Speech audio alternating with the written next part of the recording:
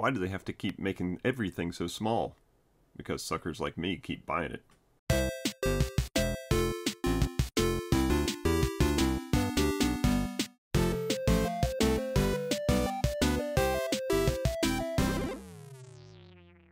Hey everybody, it's Chris from Family Geekery, and today we're going to be taking a look at this world's smallest Atari 2600, part of the Tiny Arcade line from the world's smallest toy company that keeps on putting out things. You've probably seen these hanging up in pegs at different stores. But this is a tiny 2600 with a little TV and a tiny little joystick. And let's take a look at the packaging. So on the front here it says 9 Atari games plus bonus game Pac-Man. It says the smallest fully functioning desktop console game. I'm going to agree that's smaller than any other desktop console I've ever used. And here's the lineup of the 10 games here. Kind of hard to read, but we got Breakout, Tempest, Centipede, Combat, Pong. That next one there I can't even read, but it looks like Warlords, Missile Command, Millipede, and Asteroids. This is interesting because some of these games are joystick games, some of them are paddle games, some of them are trackball games, but we can see in here that obviously there's only one type of controller, so that'll be interesting to see how well they play. And it says includes Atari 2600 console with 10 pre-programmed games, TV, and joystick. Alright, let's take a look at the back. Alright, now we can see the games a little bit bigger, and yes, that one was Warlords. So Centipede, Bong, Missile Command, Breakout, Asteroids, Combat, Warlords, Millipede, Tempest, and then bonus game Pac-Man. And it does look like the Atari 2600 version of Pac-Man, which in my opinion is not a bonus. It's kind of a crap game, but we'll take it. 10 games on this thing. Here's the little TV, high resolution classic console TV. I think there's several oxymorons in that statement. Adjustable screen for online optimal gameplay. Iconic 2600 joystick, and then classic 2600 console. Looks like it's even got a little orange thing in there. Is supposed to simulate a cartridge, so it's probably a push button to turn it on or reset or do something. But we'll check this thing out. Let's take a look at the sides. And both sides have all the same information on it, so nothing new on here. I think it's time to open this up and see how it works. And before I take it all the way out of the package, I just want to give a little shout out to how well they did making a iconic 70s living room with the wood paneling walls and this nice brown colored shag carpet. So that's nice little details to add in there. So let's get this out of the plastic and see what it looks like. Man, I wish I had recorded that part of the unboxing, because it was comically hard. There was more tape in this package than you would use on a Christmas Eve packing up all the presents. So that was crazy, the amount of tape and plastic holding that thing in there. I guess they didn't want it to rattle around because it looks like it could be a little brittle. But we got it out of there. So let's take a look at what we've got here before we power it up. So here's our little, what they call it, high resolution console TV with a tiltable screen. And I thought this is a really nice touch here. Got a simulated RF modulator. And kids, if you don't know what an RF modulator is, ask your parents. But this is what you would use to convert your RF output to channel 3 or channel 4 on your TV. So that's a neat little addition in there. And then we've got the joystick tethered out to the side there. So pretty cool. We're gonna take the tag out of the back here. We got a tag, a little battery saver tag. Let's pull that out. It looks like it uses 3 AAA batteries. And we'll power this thing up. Alright, so the thing is so tiny I had to build a little stage here to bring it up into the camera even. And the first thing I'm going to let you know is that these cables, or these little cords, even as lightweight as they are heavier and stronger than the little pieces. So You'd have to, if you wanted to like put it on display somewhere, you'd have to probably use some little tape or something to stick this down, because the cables are just going to keep on pushing it around. But I did see why this screen had to be tilted, because when I had it down on the bottom, there was just no way I was going to have the have a good angle of the screen, since it was so tiny. There's a little clip that holds this in, that you can snap that in, but there's nothing to hold it out. So once you pull it out, it kind of retracts back a little bit, but it's better than nothing. So let's go ahead and fire this thing up. And one thing I did fail to mention is inside the packaging, it had these legs were folded in so they wouldn't get broken. So that's a nice little touch that they fold out. So let's power this up with the switch. And there's the Tiny Arcade. Press to start, and it's got a little picture of a blinking button on the joystick letting us know which button to push. So we'll go ahead and push that button. And here's the main menu. Here's our list of games.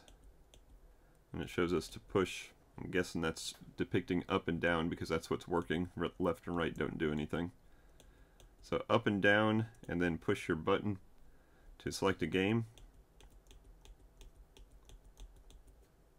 So let's go ahead and check out this bonus game of Pac-Man. I'm going to have to contort myself to use this joystick.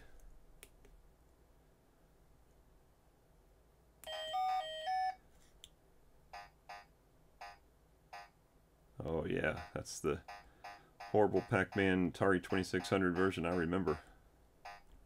So many people were upset when they bought this for their home console, and it played nothing like the arcade.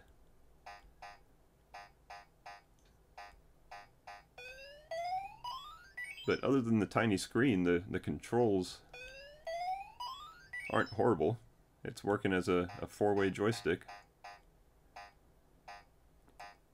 So let's fire up one of the games that don't use a joystick and see how that works. So let me see if this button over here does anything. Yep. So these switches are just dummy switches, but this is the button to bring you back to the main menu. So let's try Breakout. So Breakout was definitely a paddle game, but I'm guessing you're just going to use right and left on your joystick, so it shouldn't be too horrible. Oh, interesting. You can't hold it down. You'd have to go, there's just no way. A paddle would be much easier on this, especially how small the paddle down at the bottom is.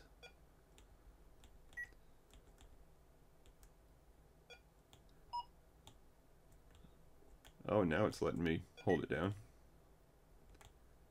So that's not too bad. Let me see what the option, it said option and start. Let me see what the options were on that one. Let's go back into the game. Go to options. So I guess just the speed. So let's try medium speed. Oh, and you can adjust the paddle. Let's go to medium speed, medium paddle.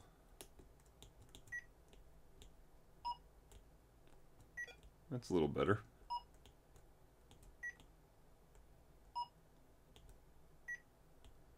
I could actually see being entertained by this for a while.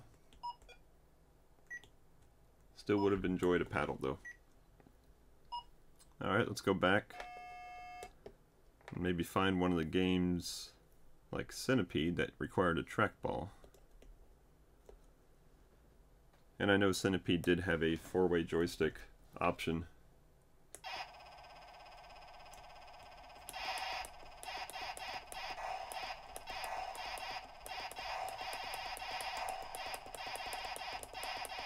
So this isn't the optimal button for this type of game. Tiny little button and a hard click. I don't see anybody getting very far in this game. The Centipede is going amazingly fast too. I don't think that's accurate to the arcade, at least the speed of how far he's making it down. Let's check out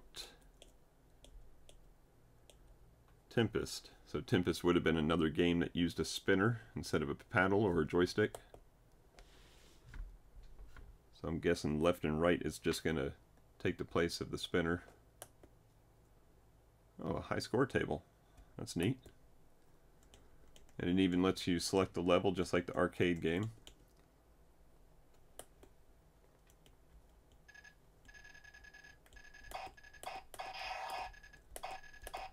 And the enemies are coming up the screen pretty fast. And this is another one that my finger on this button here would suffer fatigue faster than I can get through any of these levels. Maybe if I did the old numb thumb club version. Yeah, it's just not comfortable either. I'm not expecting this to be super comfortable considering it's a novelty item.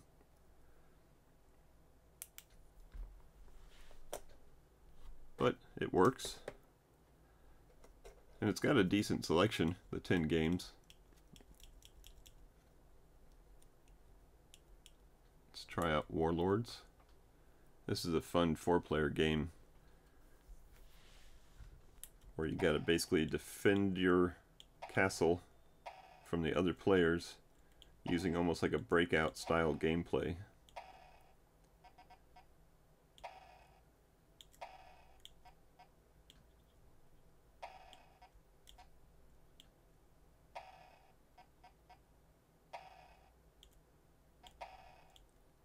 A little hard to control, but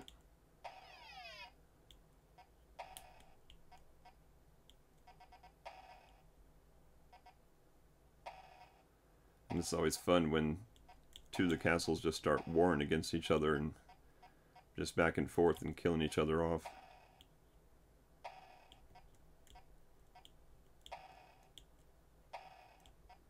Man, they're picking on me. Well, cool. Cute little guy.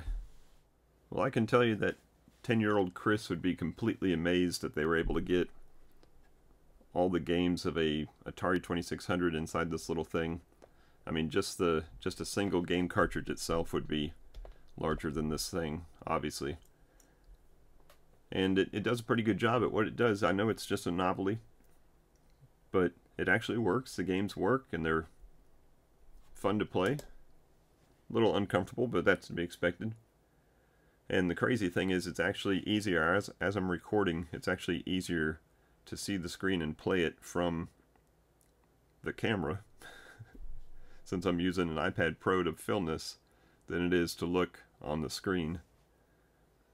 So maybe if you got one of those, you know, those jeweler, the magnifying glasses that the jewelers use, and stick it on your desk in front of it, then you'd be able to see it better. But overall, it's a cute little novelty. And the other day I reviewed this Teenage Mutant Ninja Turtles Tiny Arcade Machine, so you can see kind of how it fits side by side. They may have even used a similar screen inside these two because they're about the same size. But you can start to build yourself up a pretty nice 70s, 80s arcade with all these little tiny arcades. And it did come with a booklet of all the tiny things that they make. So you can see all the different toys they make, and including, on the back side here, a lot of arcade machines. So not just Teenage Mutant Ninja Turtles, but a bunch of them. Pinball machines, even a Dance Dance Revolution, and then some handhelds. So the company's doing a good job putting out a bunch of cute little products. And I think as long as people keep enjoying them and buying them, they'll keep on putting out new ones. So that's going to wrap it up for this video. I do hope that you guys enjoyed it. If you did, give it a thumbs up. If you like this kind of content and want to see more reviews, I'm always buying silly crap like this. So go ahead and hit that subscribe button. Don't forget to also check out our Family Geekery Podcast. Every Tuesday, new episode covering things like this kind of arcade stuff, video games, comic books, movies, TV shows, a little bit of everything. So thanks again for watching, and until next time, peace out and geek out.